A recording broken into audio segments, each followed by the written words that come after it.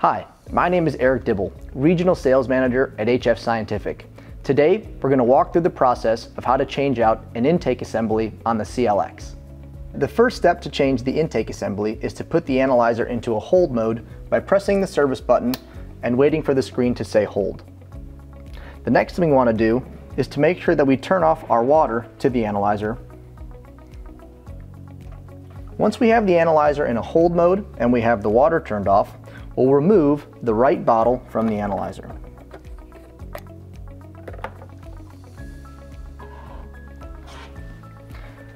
The next step is to unhook the tea strainer from the bottom of the analyzer.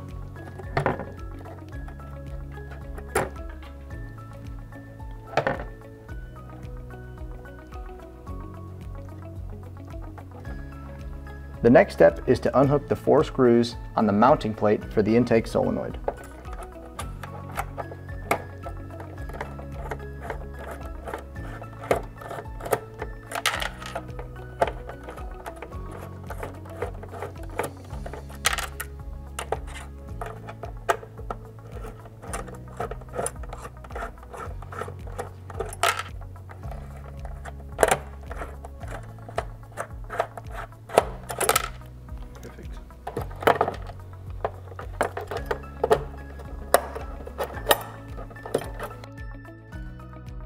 Unhook the electrical clip from the intake solenoid. The last step is to remove the tube going to the optical block and the fast loop.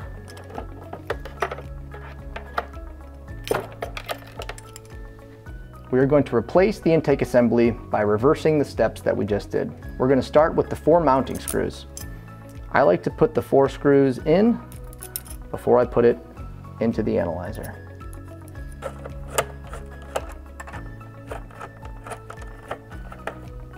Make sure that your reagent tubing is all reattached properly.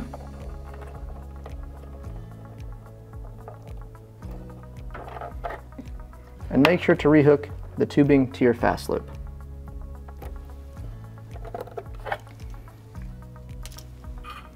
We'll hook on the bottom.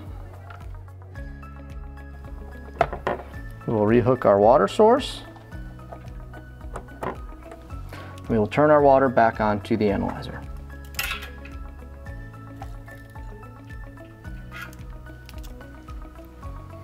The last step is replacing our reagent bottle.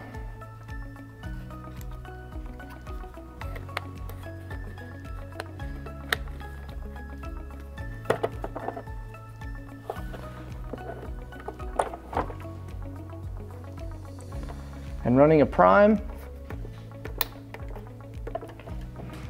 to make sure that we get reagent back into the line that we just replaced. Thank you for watching this video. If you have any more questions on the CLX, please reach out to the HF Scientific Tech Support Team.